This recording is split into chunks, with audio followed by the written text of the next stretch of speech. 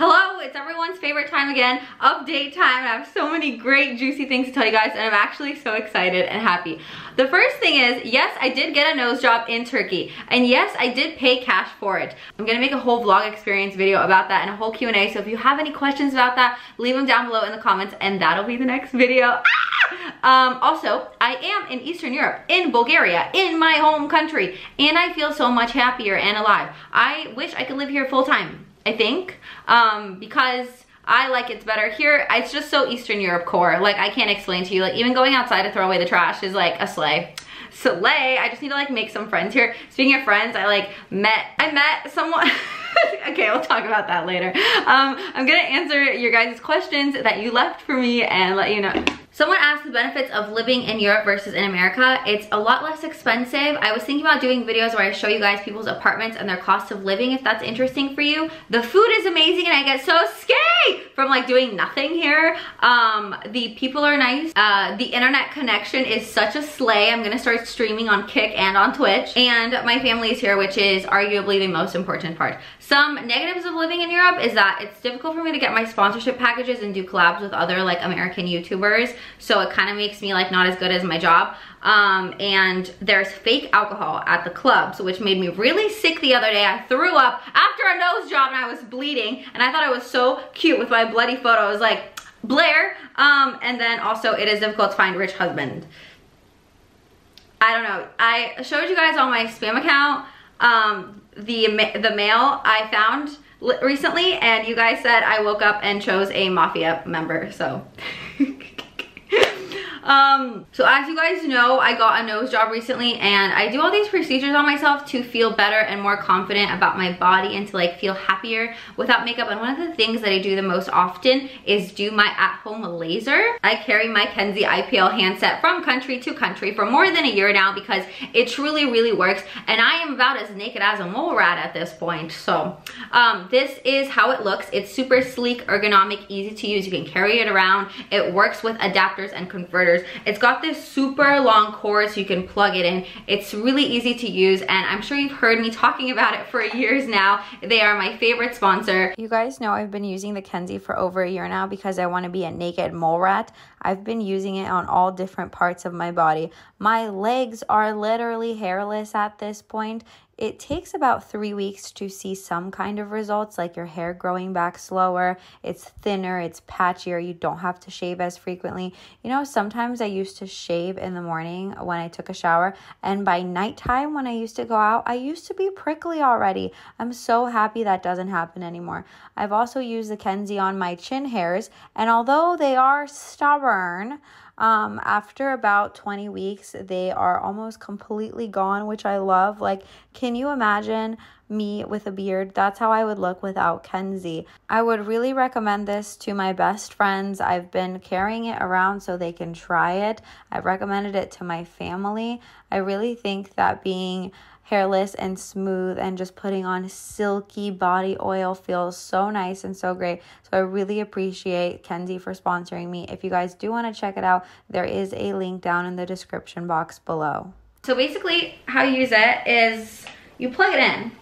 Plug it in, plug it in. All you have to do to use it is plug it in, click the button, there will be a green light that lights up and then you just slide it across your body. You can zap individual places or you can do something that's called glide mode, so it can do it all in one go. It's a really important thing to remember now that it's summer is to not go in the sand 2 weeks before and 2 weeks after. Make sure you're not tan. There is a skin color chart on the back that you can check to make sure you can use it like you're pale enough. There is partial results in 3 weeks and full results in 12 weeks. And Kenzie also offers the 90-day money-back guarantee, so please buy it. Click the link down in the description box, try it, see if it's working for you, and if it's not, return it. If it is, keep it forever and be hairless like me. It works on all parts of your body, your arms, your underarms, your bikini line, your chin hairs, my favorite part to do it in. Not only that, Kenzie is now offering payment plans on their website, so if you can't afford it in one go, you can do payment plans or installments. It's a lot easier and convenient for everybody. I find all other methods of removing the hair on your body really arduous and expensive and tedious. Like waxing, you have to go to a person unless you want to rip out your hairs. Shaving, you have to buy new razors all the time, and I literally used to get prickly by the time I used to leave the house after I shaved. Epilating hurts so much more than this. This feels like a little bit of heat and a little bit of a prick, but nothing significant. Like I would say the pain is like maybe a 1 out of 10. So if you haven't tried it yet, please go to kenzzi.com and try it out. There's a link down in the description box, as well as an amazing discount code that's on the screen and down in the box, okay? Someone asked me hot takes on Americans. I'll give you some. They're not hot takes, but they're like some obvious differences between America and Europe. Americans have ice cubes, okay? Every time I ask for ice cubes here, they give me 1 or 2 ice cubes. No, ma'am, I would like a bucket of ice cubes. Number 2, air conditioner. Not that popular in Europe. Number 3, Uber and like driving and parking everywhere. Not that popular. A lot of the times, even to go to the bathroom here, you have to go on like a witch hunt down the stairs, through the corridor, up, down. It's like dark and not well lit. So I feel like if you have mobility problems, Europe is really difficult. The cobblestones are really hard to drag your suitcase and your luggages through. But in general, it is a really fun place to be. So my only answer to this, when people ask where I want to live or where is better, is that there is no better, they're just different. So appreciate what you have and go see it and check it out if you want, but also don't feel like you got the worst end of the stick, because they're both cool, good places to live. Someone asked, tell us about your weirdest night out, haha, I'm sure it'd be fun. I'm insane. I feel like my life could be a movie. At this point, I think I could just write a book. The other night I had fake alcohol at a club, which I didn't even know was a real thing until like I called some people and they're like, yeah, it's made with methanol instead of ethanol or something. And I was like, meth? But it made me really sick, and I was like shocked that that's like even a thing. But the men all over the world are exactly the same, especially in like nightclubs and bars. You see them with their eyes like they're literal hungry sharks on the prowl. And I don't really know how to flirt in Bulgarian, but I like saw someone at a club and I was like, I just made like eyes at him and gave him a smile, and then he like came and like talked to me, and I was like, wow, like the men are all the same everywhere. It's just like funny. Yeah, if you guys do want like more details about my life, it's on my spam account, Walnut Spam Ham. I tend to share on there on live because it's like less people. Like, please talk a little about what people say when you troll and they think you're serious. Okay, this is actually a really good topic. I've been trolling on social media since I started, but lately I've been doing it more and more, and people think I've changed, or I'm different, or I'm unrelatable now, or I'm out of touch with reality. But really, I have just figured out a strategy, and let me explain. So I've basically put up a little bit of a boundary between my real life and who I am as a person and my internet content, just because when you have millions of people looking at you and critiquing you and judging you and knowing where you live and who you're with and like what you're doing, it's a little bit scary sometimes. It's scary to get vulnerable and have someone critique it or make fun of it. So what I've been doing lately is trolling. And that's when you like make up a story and you put clips together, and that's what you have as your content. Because sometimes a little bit of privacy is good, because the world is scary, and although you guys have good intentions, all it takes is like one weirdo to decide they don't like me and to like burn my house down, okay? So I pretty much figured out a way to still make content and still have fun on the internet, because I love this as my job, and still occasionally get vulnerable and relatable, but keep it a little bit further away from me as a person. It's like a little shell, it's a little boundary, just in case, you know, because I feel like people can also get jealous and like send you the evil eye and all this stuff. I feel like a lot of the things in my life that happened that you guys think were bad or like that were sad, maybe wouldn't have happened if I didn't share so much of the good stuff leading up to it on social media. So I'm really careful now, and I like to troll. It's just funny. I know what gets the views, I know how to work the algorithms. I'm here for work, okay? I clock in, clock out. And someone asked, how do you deal with like the hate comments? I don't read them anymore. I just don't feel like they're valuable information. I love reading messages and DMs from you guys where you tell me your feelings, or you share something, or you ask for advice, like that I'll read. But reading hate comments is like unnecessary. Like, for what? What is that gonna do? It's not gonna help me in any way, so I just don't. how long have you and Mia been friends and how did y'all meet? Okay, this is funny. Everyone thought that Mia and I would fight because we have a similar type of content. We make sugar daddy jokes, we make jokes about men, whatever. And everyone was like pitting us against each other and they thought we had like stolen each other's content or someone was copying. But Mia slid in my DMs. And then I ignored her because I'm too good for her. No, I'm just kidding. I didn't see it for like 3 months. But while I was in Miami, I saw it like by some serendipity. And I went to grab lunch or dinner with her. We made a reservation at a nice restaurant. We didn't realize it was a Wednesday and that day the restaurant was not a party. It was a nice family restaurant. So we both came looking like strippers with latex and platform heels to this nice family restaurant. And then we became best friends ever since because of course we would. And I have been friends with her for about 1.5 years now. We have like a friend anniversary on January 5th. And I really respect and appreciate her because Mia's not the kind of person that will just be nice to you to be nice to you. She'll literally straight up tell you to your face. She's like, Blair, you need to stop drinking. Blair, I understand you're feeling that way about that guy, but he's repulsive and disgusting. And here are the reasons, and this is why you should leave him. She's not like blindly supportive, you know, and I really appreciate that in a friend. She's also extremely kind and empathetic, so it's really an interesting character that I wish more people had. And you know what else I'll tell you? She's one of the prettiest people I've ever seen in my life, and she is never jealous of other pretty people, and she only encourages people to also be pretty. She shares what plastic surgery and procedure she's had done, and she thinks that natural beauty is also pretty. She just thinks if you want enhancements, you can get them. So I really think that's cool. Like, you think sometimes pretty girls, like people say, oh, you have a resting bitch face, or like you look like a bitch. That's because they're a little bit like scared of you because they think you'll be mean.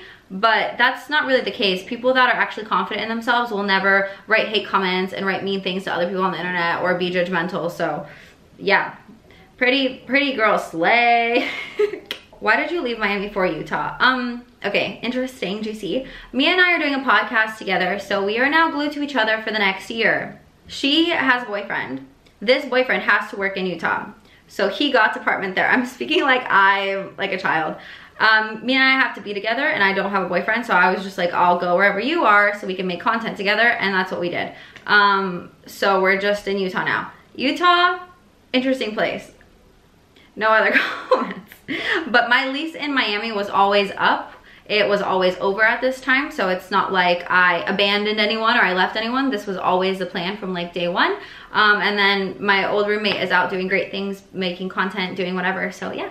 And then also, I just want to touch on the fact that sometimes when you guys don't see someone in my social media or in my videos, you think we're not friends anymore, but that's not true. Sometimes we're just in like different places, like Sophie's in New York, Monica's in Toronto, but I still love them very much. We're still friends, we still chat all the time. Same thing with Gigi, she's like traveling right now, so even though someone's not in my content every day or regularly, doesn't mean that we had a friendship break or some kind of dramatic thing. It just means like we're not together right now, but we're still friends. Someone asked for my favorite pieces of clothing or accessories. Right now I've been wearing this really stylish shirt from Bershka for about 2 weeks now because I am terrible at packing. For some reason, last year and the years before when I was in Tulum and Miami was like really stylish and really had like outfits together, and I made a lot of outfit videos. But right now I just don't feel like putting effort and spending money on my clothes and my outfits. So I've been wearing yoga pants. I would really recommend these. They're from a brand called Pop Flex. I got in a video that I made a couple months ago, and I love this Bershka shirt for designer stuff. I love these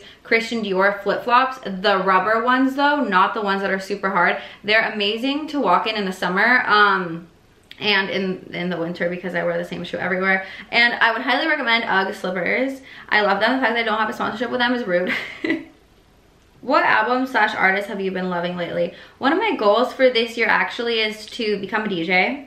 I'm not joking. I feel like I would be such a good DJ because my taste in music is, and also because I really like to go out and be at a party, and I feel like if I was a DJ at the party, A, I would be getting paid, B, I would control the music, C, it would be fun as fuck. So I'm looking for people to teach me how to DJ right now, and I feel like it'd be such a fun side quest for me. I also really want to learn how to be a pilot. My friend Q actually told me about this jet that has a dual engine that's called like the Red Bull jet or something, and it can fly like this way and then it can fly the other way, like it can like reverse. That's so cool. So yeah, my new side quests are become a DJ and become a pilot. And I know this is at the dismay of my family, who thinks my main side quest should be getting married.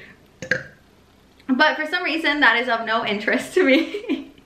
And I just think it's funny because Eastern European families, let me know if you guys struggle with this in the comments too. They're like so hung up on, you know, relationships and getting married. And for me, that's just like, yeah, I don't really care so much. Like, I don't really care about having kids. I'm actually terrified of having kids because I'm terrified of being a not good enough mother or traumatizing them in any way or not being like there enough or doing a good enough job. So, and also I'm scared of being pregnant. Like, the whole experience really scares me. Like, I'm growing a human that I don't know, that a man put inside me. Who is this?